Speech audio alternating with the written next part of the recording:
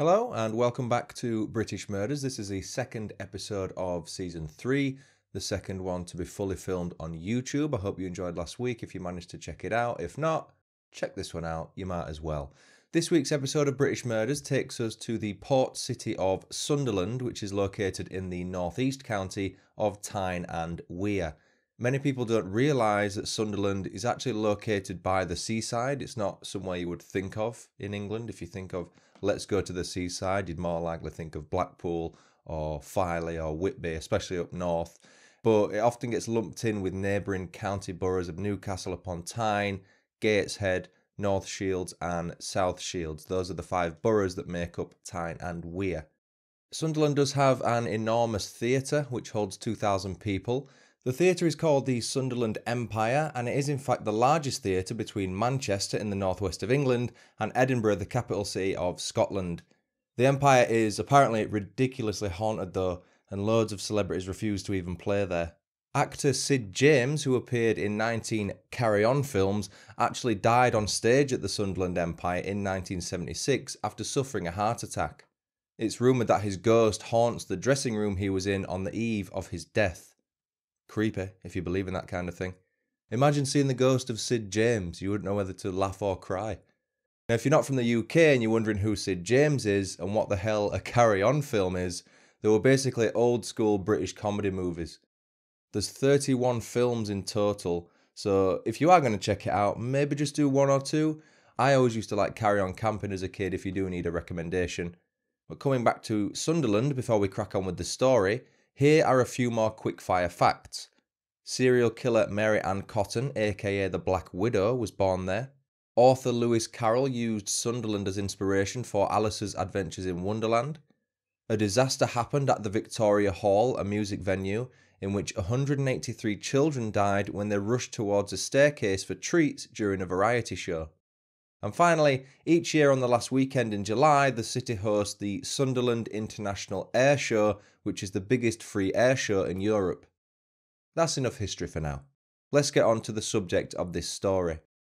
This particular Mackem, the name by which people from Sunderland are referred, is Steven John Grieveson. He was born on December 14th, 1970, to his parents Terence and Cathy Grieveson. It was a big family. Stephen had 6 siblings, but he was always a mummy's boy according to Cathy. His childhood was pretty ordinary for the most part, though it has to be noted that Terence would often hit Cathy in front of the kids, which is clearly something that can impact a child's development. Despite that, Stephen was a well-behaved child until he turned 11, that is. He got taken to court at that age for a very minor offence. You'd never guess it. He stole a nail. You know, like one of those multi-pack bags of nails you'd get from a hardware store like B&Q or Wickes? He opened one of those bags and stole a solitary nail. Why he did it only he knows, but he must have a reason. Maybe it was just the thrill. It sounds a bit extreme taking him to court for that, but he had been cautioned multiple times in the past. The drastic result of Stephen being taken to court was that he was removed from his family home. Cathy explained that the decision to take Stephen away from her was standard practice back then if the child was taken to court. Now, I believe what she was referring to was a care order under Section 31 of the Children's Act 1989. Basically, if a child under the age of 17 is deemed to be beyond parental control, the courts can make a care order and place the child under the supervision of a designated local authority. In Stephen's case, he was sent to a children's home in Carlisle, a city located roughly 70 miles west of Sunderland in the county of Cumbria. Surprisingly, Stephen remained on good terms with his mum and often made supervised visits on weekends. Stephen later explained that his time at the children's home wasn't enjoyable as he was regularly abused both physically and sexually whilst there. I did try to find the name of the care home in Carlisle, but apparently it's closed down. I can't say for sure that Stephen's allegations were true, but in the same vein, I can't say for certain that nothing happened to him whilst there.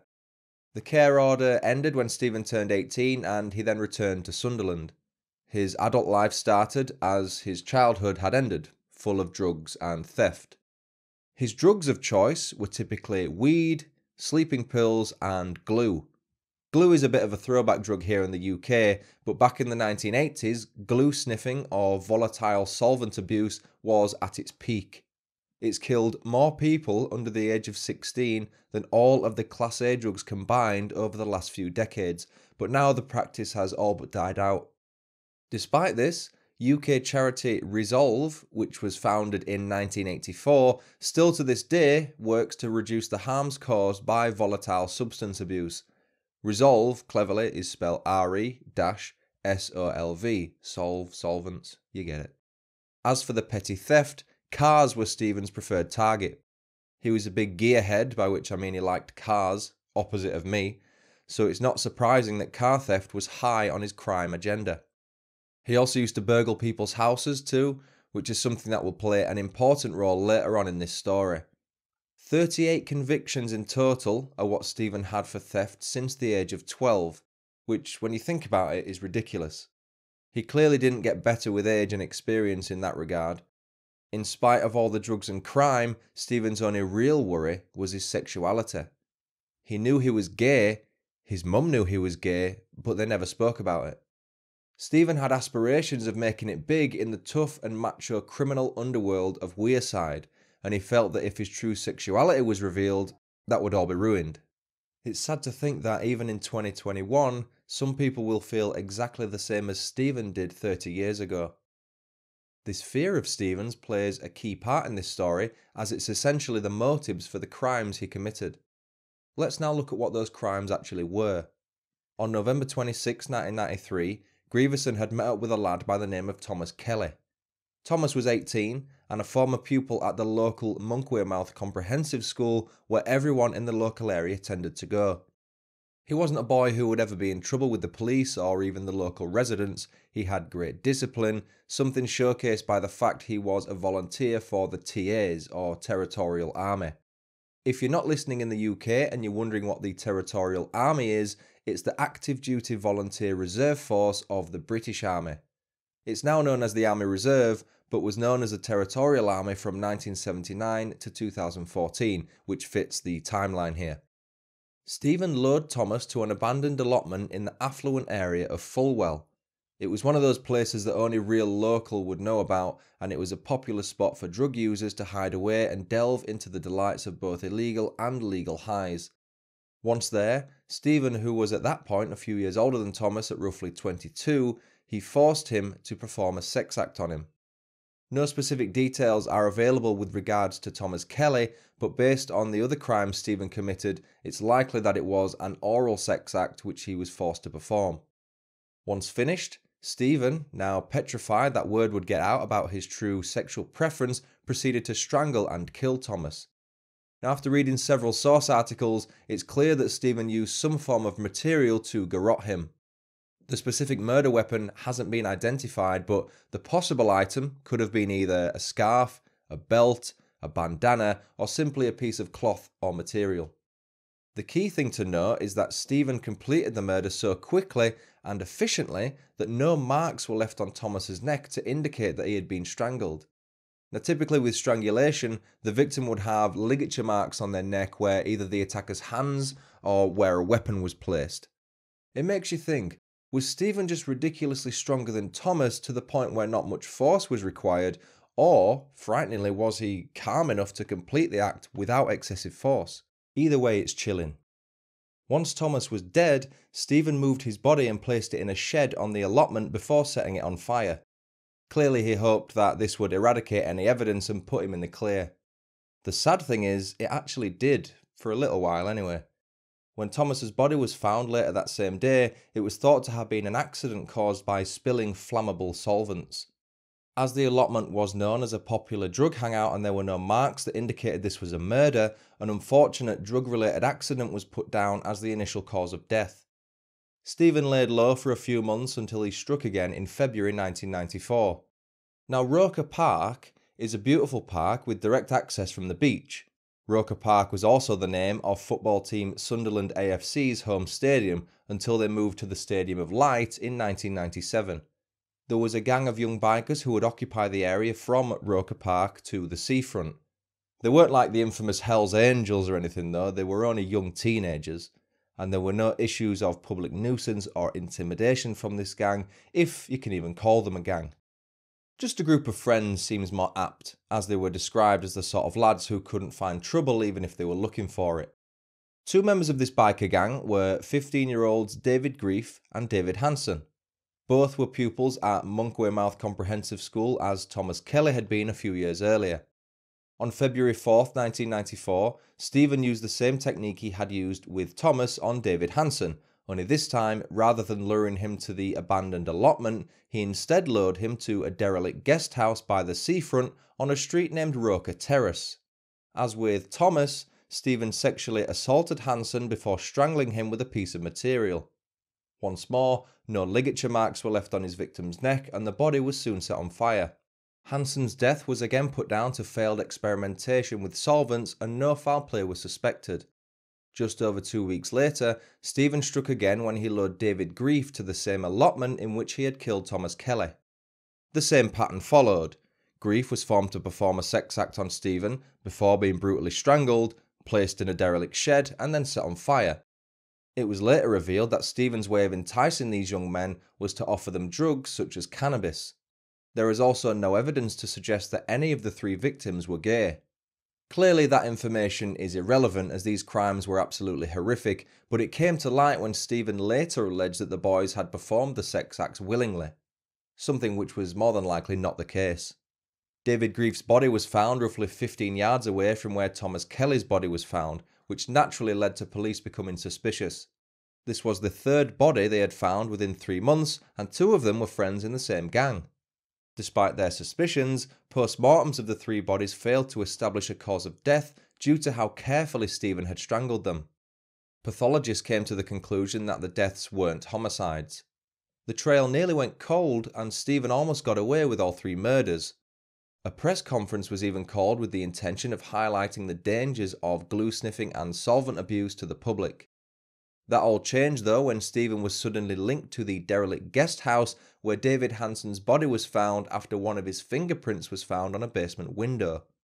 Police also found a footprint that matched Steven's on a board that he had torn away from the property in order to gain entry. Steven explained to the police that he was simply burgling the house, as he had done many times before at other addresses. He was arrested on March 11, 1994, though he was only charged with attempted burglary and wasn't linked in any way to the murder of David Hanson, Thomas Kelly or David Grief. Now here's where things got a bit strange. You'd think by now, a clear picture would have been painted as to what had happened to the 3 young boys who recently died in the Roker area of Sunderland. They had a man in prison after his fingerprint was found on the same derelict guest house that David Hanson's body was found in on the same day his body was found. Shockingly though, it wasn't until 7 months after Steven's arrest that the 3 deaths were linked and regarded as murders committed by one single assailant. Even still, Steven was not immediately arrested or treated as a serious suspect. The daft thing is, Steven confessed to committing the 3 murders to his cellmate in Durham prison whilst on remand for the burglary at Roker Terrace. He explained how he had knocked a boy out, had intercourse with him, and then burned his body. He also said he was high on drugs at the time. This behaviour seems pretty typical for cellmates who are locked up together for months on end and for 15 plus hours a day. What Steven didn't realise was that his cellmate was actually a police informant. What's even more strange than that is that the police informant didn't even report what Steven had said until 10 months after finding out. His excuse was that he just put it down to what he called cell talk. I imagine he means that prisoners often will say they've done this and that to other prisoners, either to boast or simply pass the time.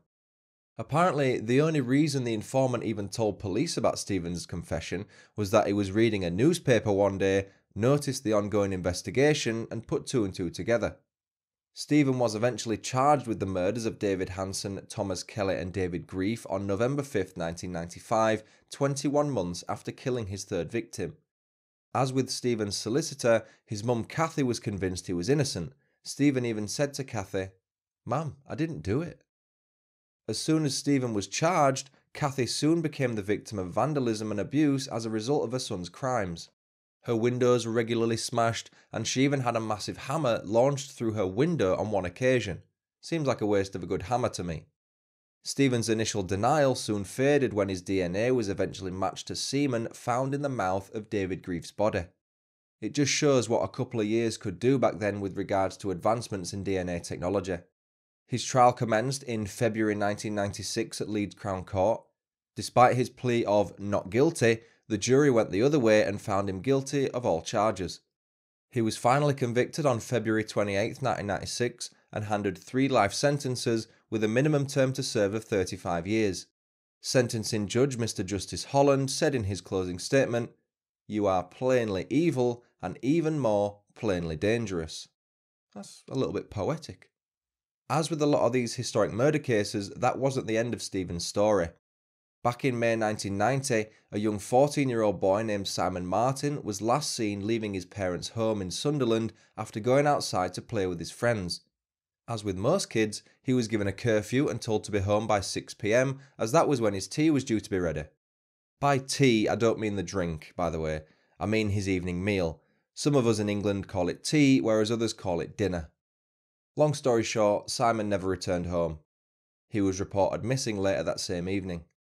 Tragically, his brutally beaten body was found in a derelict house a week later by a couple of kids messing about in the house. There clearly wasn't much to do in Sunderland at the time. The cause of death was a brain injury, though the body was noted as having neck compression injuries too. After a decade of no new leads, police decided to question Steven in November 2000 about the murder, as it shared a lot of similarities with the other murders he had committed. Initially, the questioning went nowhere, as Steven didn't admit to killing Simon and they had no evidence with which to secure a conviction. That all changed when Steven was eventually charged with Simon's murder on November 22, 2012. As with the first murders, Steven continued to deny any connection with it at first, but on February 11, 2013, he finally admitted that he was the one responsible for Simon's death. He didn't admit to purposefully killing Simon, i.e., he didn't claim to have murdered him, rather he admitted to having simply caused the death of Simon. He explained how, as with his other victims, he had lured Simon to the derelict house before sexually assaulting him and strangling him to death. Unlike the other 3 murders though, Steven in this case then proceeded to beat Simon's head with a huge rock. This revelation provided police with the biggest insight into what had likely happened with the other 3 victims. After being forced into performing a sex act with Steven, the victims would then be yelled at and told not to tell anyone what had happened. Steven would then see red and strangle the boys to death. He claims to have self-harmed as a result of keeping the murder of Simon a secret for over 20 years, explaining that he needed to admit to it to find peace of mind for himself. He was convicted of Simon's murder at Newcastle Crown Court on October 24, 2013.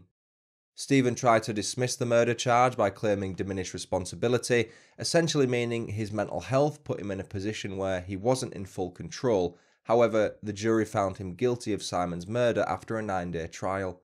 He was handed another life sentence with a minimum term to serve of 35 years.